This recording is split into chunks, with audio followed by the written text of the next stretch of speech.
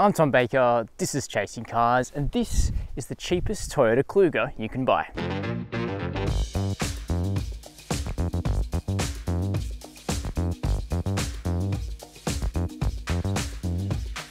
If you're a subscriber to the channel, you'll know that a couple of months ago, I brought you guys a review of the new Toyota Kluger in top spec Grande hybrid trim. Now that car is about $75,000 before on-road costs, but the GX V6 two-wheel drive sitting behind me is only 47 grand, so a much cheaper way in to a full-size Toyota family SUV. And in today's video, we're going to be finding out, what do you lose, but what do you keep? And do you really need to spend that much more on a Kluger to feel like you're getting a very complete family car? Now, I know that a lot of you in the comments have been requesting more base model reviews, or at least reviews of more affordable models in various range lineups, and that's something I respect, and we're definitely working hard on doing that, and today's video is one of those. Now, we'll do our usual thing. We'll run through the interior, the back seat, the third row, the boot. We'll discuss the running costs, and then we'll take this V6 Kluger out onto the road to see what it's like to drive. But I think that's a good place to start, under the bonnet, to discuss the two engine choices you have in the Kluger and what the main differences are between them. But before we get started, hit subscribe down below. The first decision that you'll be making if you want to buy a Kluger is deciding which of the two engines is right for you. Now, a V6 is nothing new for a Kluger, and this engine carries across from the old model. It's a direct injected 3.5 litre naturally aspirated petrol V6, making 218 kilowatts of power and 350 Newton meters of torque. So very traditional engine for this segment, lusty 6-cylinder petrol. But to complicate things, or give a lot more choice, Toyota have also introduced a hybrid powertrain for the new generation Kluger here in Australia. It's essentially a beefed up version of the RAV4 hybrid unit. So it's a 2.5 litre 4-cylinder petrol teamed with 3 electric motors, 2 on the front axle, 1 on the rear axle. So it's electric all drive, and it produces 184 kilowatts of combined power. And I was pretty effusive in my praise of it in the Kluger Grande Hybrid review you can find on the channel. I'd watch that one for a few more insights about the hybrid. Today, we're going to be concentrating on the cheaper V6 engine. It's clear when you jump into the new Kluger GX that Toyota are really abandoning their old strategy of base models being real stripper rental car specs, because actually the cabin of the GX is now really quite presentable. And there's one massive change, which is that the base Kluger has now ditched the old plastic steering wheel and plastic gear shifter. And that might not sound like much, but hey, you're touching this the whole time you're driving, and just leather wrapping it with nice stitching, same for the shifter, it really does go a long way to making it feel like, you know, a more premium car. But at 47 grand, like, a leather steering wheel should probably have been standard for a long time. At least it now is. Now, the basic dashboard and other components of the Kluger is pretty much shared range wide. Here in the GX, it's really just this kind of black or grey cloth which sets it apart from the rest of the range, which has leather. But to be honest, the cloth that they've used on these seats, it feels pretty good. It's going to ward off the hot Australian sun really well. So if you're not buying a car because you need to transport small children who are going to spill stuff, then in fact the cloth seats of the GX could actually be the best option for you. Now, they're not heated, they are manually adjustable, but they're quite supportive. The driving position is pretty good, no major concerns. Now, looking across here, the GX has manual air conditioning. It's not dual zone, but you get these nice rubberized strips. It's very clear what all of these buttons do. And then above that, we've got an 8-inch touchscreen. Unfortunately, this is range wide. Now, here on the base model, that's fine. 8-inch is enough for the base car, I reckon. But on the Grande, and even on the mid-spec GXL, the fact this screen is so small and relatively low resolution is a disappointment. However, it does have wired Apple CarPlay and Android Auto, which works well. We've still got the Kluger shelf, as I call it in cars that aren't even Klugers, with cable management, so you can tidy up your cables and just leave your phone sitting here. What's nice is that Toyota have added this kind of cloth, or I can't tell if it's cloth or rubber, but either way, it's slightly sticky so your stuff doesn't slide around and make annoying noises.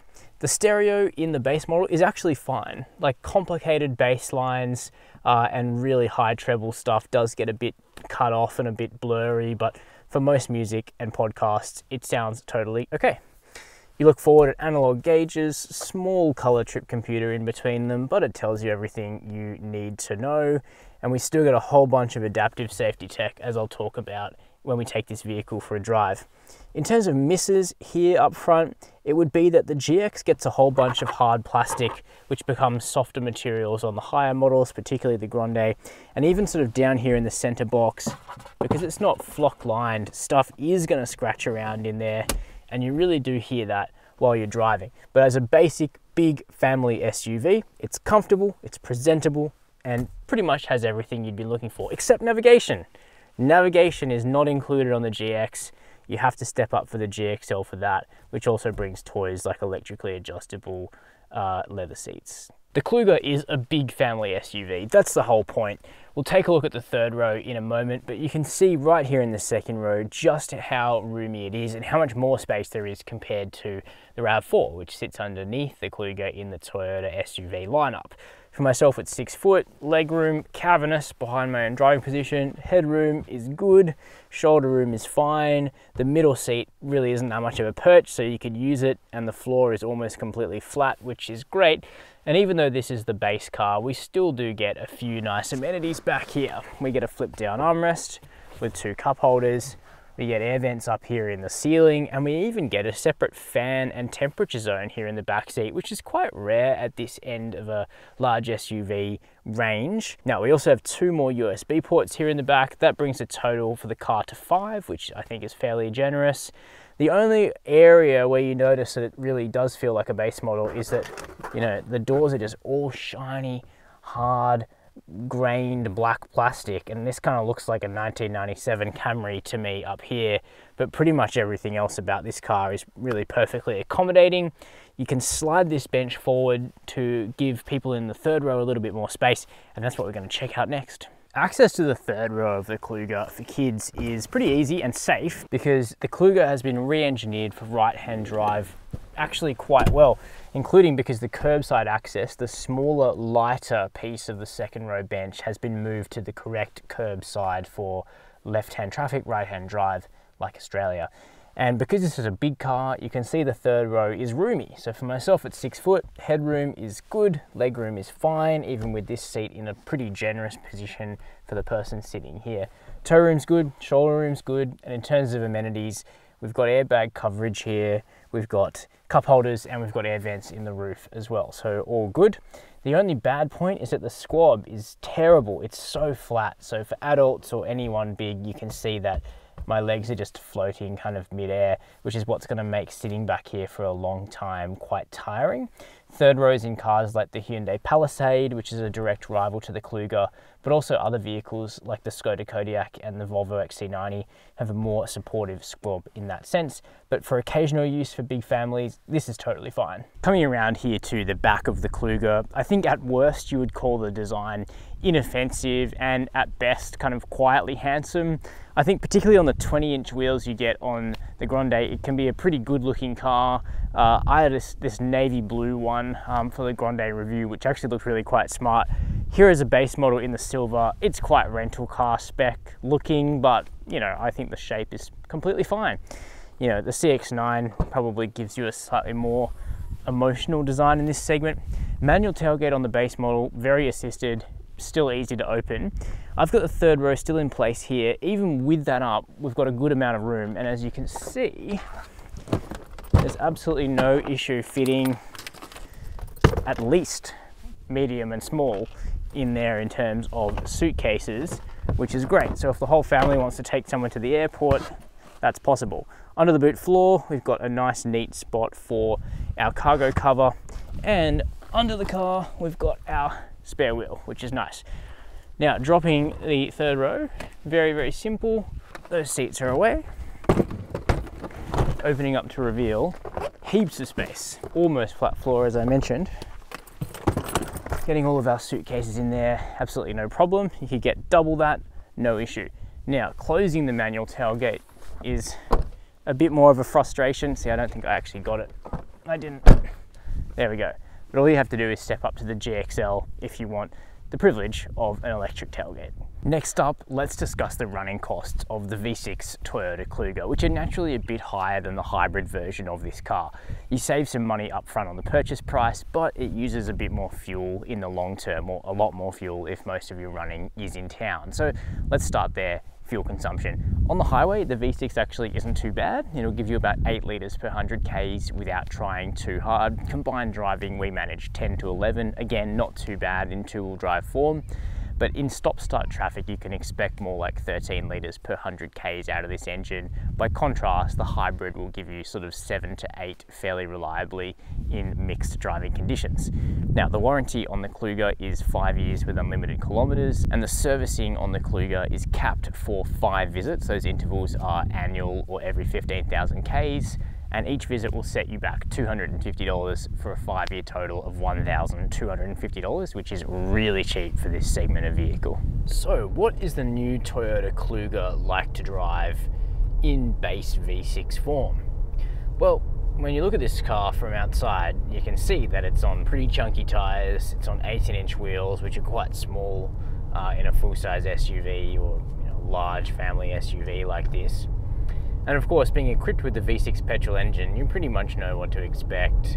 It'll have that sort of laid back, big petrol sort of vibe, but not with a huge amount of low end torque. And that's kind of the way the Kluger has pretty much always been here in Australia. And it's actually the introduction of the new hybrid version, which is now raised kind of like a big choice for the first time when it comes to selecting a Kluger to buy. And I've already covered the hybrid at length in my review of the Grande Hybrid, and I encourage you to watch that as well. But it turns out there's actually plenty to like about the carryover 3.5 litre direct injected petrol V6. This engine is used really widely throughout the Toyota and Lexus universe. It's very much tried and tested, and when it comes to relatively uncomplicated big engines, without the sort of complications of turbocharging or being a diesel or whatnot, there's a lot of inherent reliability and dependability to this motor, which I think people will find very appealing.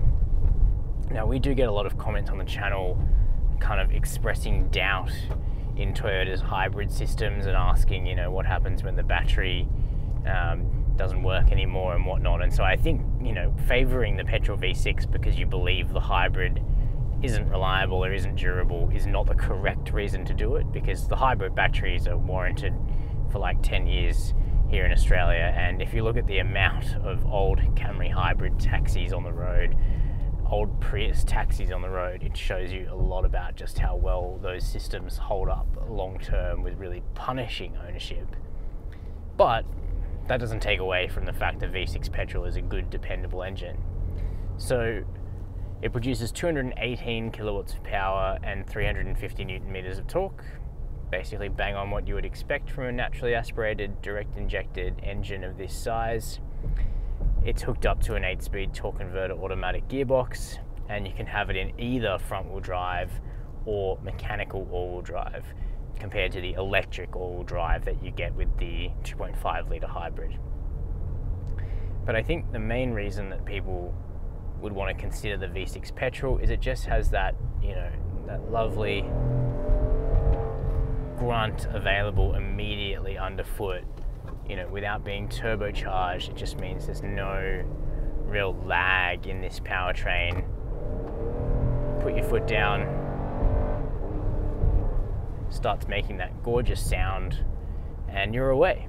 It's quite quick when you wind it all the way out. Now, it does need a rev.